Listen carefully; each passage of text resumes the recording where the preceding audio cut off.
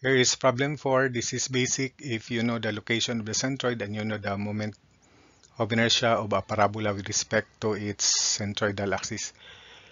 For our symmetrical parabolic plane surface of base B and height h with one face in contact with the liquid and base uppermost flush with the liquid surface, develop expressions for the force or total pressure, the location of the center of pressure where this force acts, H sub Cp, and the moment of this force with respect to the vertical line through its leftmost point and with respect to the bottom. So let's use integration first here because you might not know the location of the centroid, the moment of inertia with respect to the centroid, and even the area of parabola. You're supposed to know that. But to tell you frankly, there are still students who do not know the geometric properties, area, location of centroids of parabola. You're supposed to know that by integration, integral calculus. So assuming you do not know that, but you can apply the principle. So we'll have this strip here. Distance from the bottom is y. So its distance from the top is h minus y. So there acts differential force. So of course the total pressure or the force acts through the center of pressure. And its distance from the top is h sub Cp.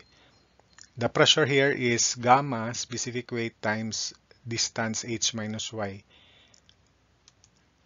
So gamma times h minus y. Therefore, the differential force is pressure over this differential area, which is constant, times dA. And dA is x dy. So dF is pressure times dA. And remember, differential area of the strip, is x times dy. So we begin with dF equals PdA. Replace pressure by gamma quantity h minus y and dA by x dy. So expressing x in terms of y by squared property of parabola, y as to x squared equals h as to b squared. Expressing x in terms of y, so x is b square root of y over square root of h. Substitute here.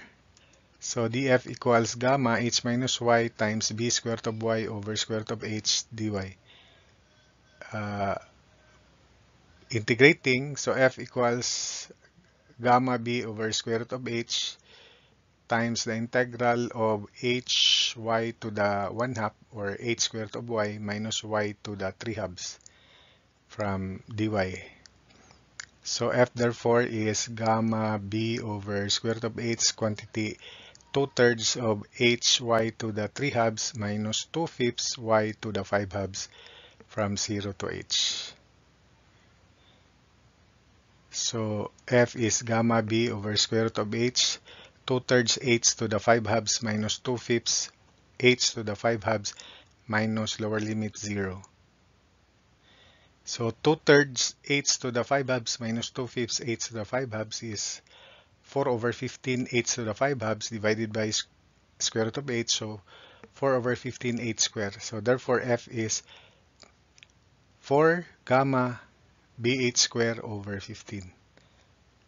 So that's the force. Using the formula, F is gamma barred h area, where barred h is 2/5 of h and area of parabola 2/3 base times height, 2/3 bh.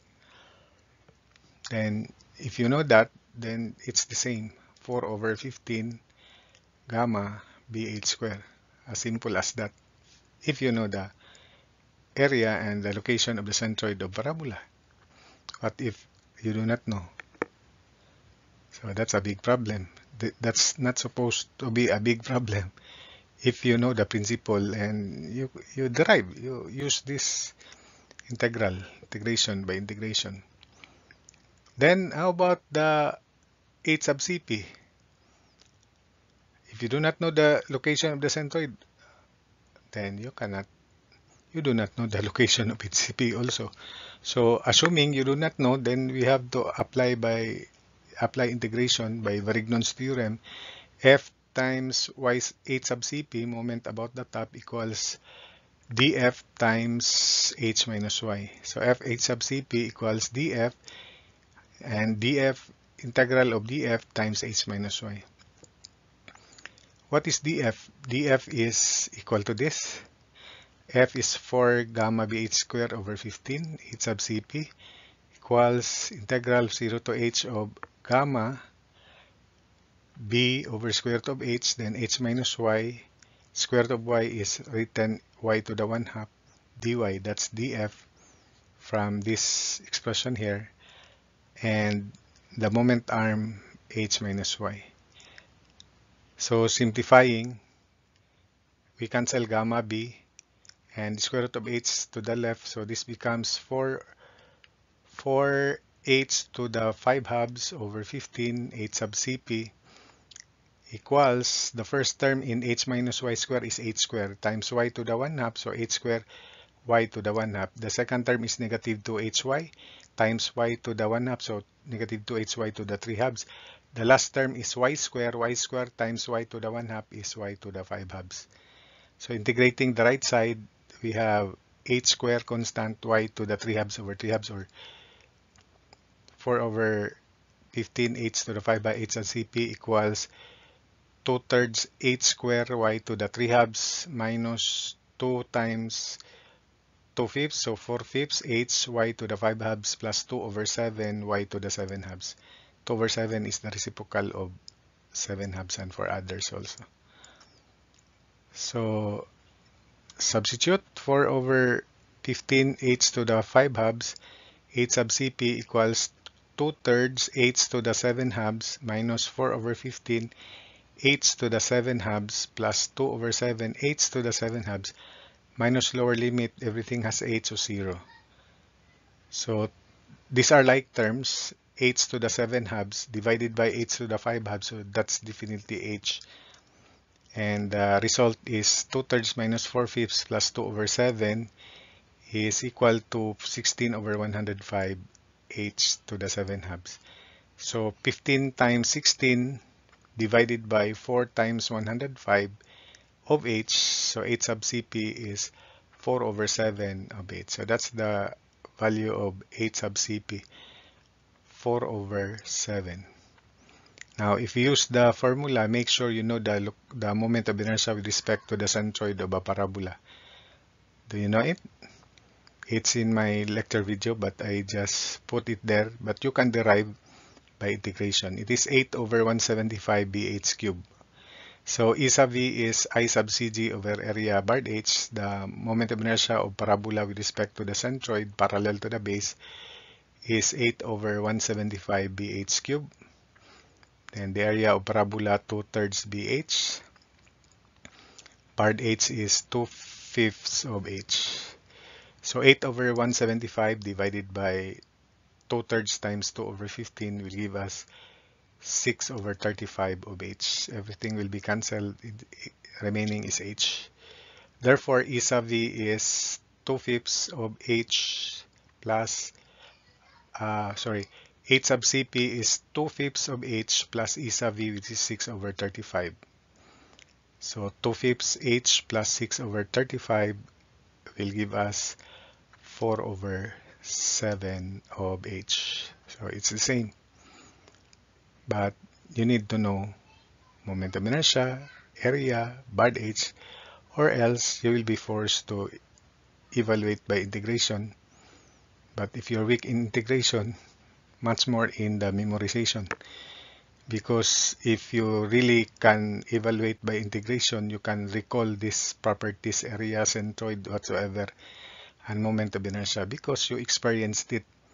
But if you do not experience it, definitely you do not know everything, even by these mathematical tools by integration.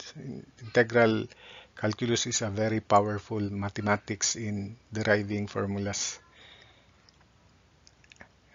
Do not just memorize, because if you keep on memorizing, you're not understanding the principles.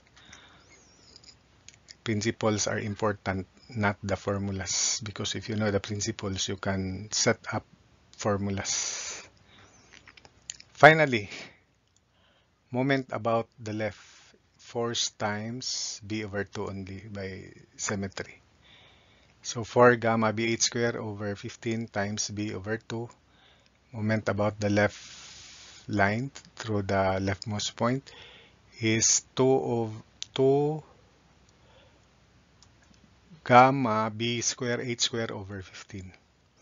Then moment about the bottom is force 4 gamma b h square over 15 times 3 over 7 h. 3 over 7 is h minus h sub cp, which is 4 over 7. So h minus 4 over 7 is 3 over 7h, the distance of cp from the bottom. So it is 4 over 35 gamma bh cubed. 4 over 35 gamma bh cubed. So that's it for this problem.